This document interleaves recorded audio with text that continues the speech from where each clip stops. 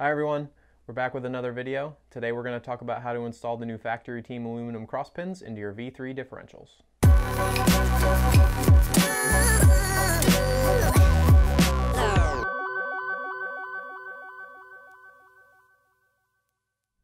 Included in the package are 2 aluminum cross pins and 4 steel inserts. And the reason I'm going to upgrade the steel cross pins that are stock in the V3 diffs are a couple reasons. The lighter cross pins reduce the rotating mass inside the diff as the diff rotates inside the gearbox, and these steel inserts line up with the grooves inside the diff case and provide a better contact area for the cross pins, so the case doesn't wear out as quickly, and this provides a more consistent diff and ultimately a better performing diff.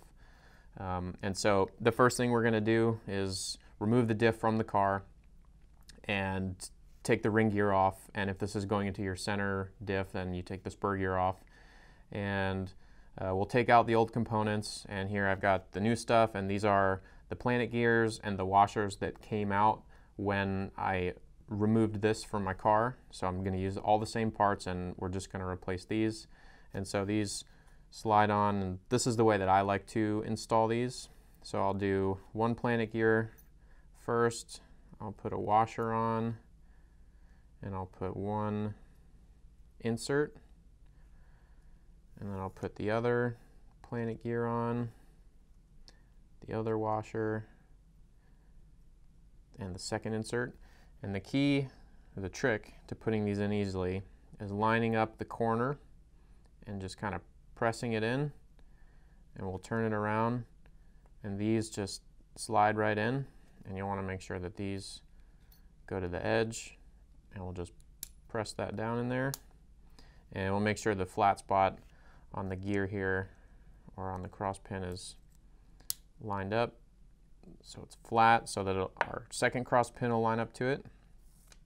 And we'll do the same thing with this one. We'll do a planet gear first, then a washer, then an insert, planet gear.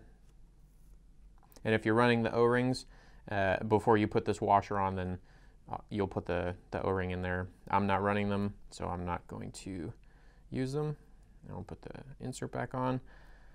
So here we'll make sure that the mating or corresponding flat spot is facing down, and I'll line up this groove just at the bottom, just so it's in. If it pops out like it just did, slide it back in. I'll slide the gear down just a little bit so that I can kind of grab the insert and line it up with the slot. I'll push the gear back, and if this slot flat face on the bottom is facing down, this should just press right on down into the diff case, and everything should spin freely, no issues. And from this point on, your diff should go back together as you took it apart. Your ring gear will bolt back onto here, or your spur gear will bolt back onto here, and you can shim the diff side to side just as you had it. The internal spacing or gear mesh, it doesn't change. So however many gaskets you had in between your spur gear or your ring gear, those all stay the same. It's pretty much just a swap one for one, and you're done. All right, that's it. We're done. If you have any questions, please comment below. We're here to help. Don't forget to like the video, subscribe to the channel, click the notification bell so you're informed when we come out with more videos. And as always, have a great day.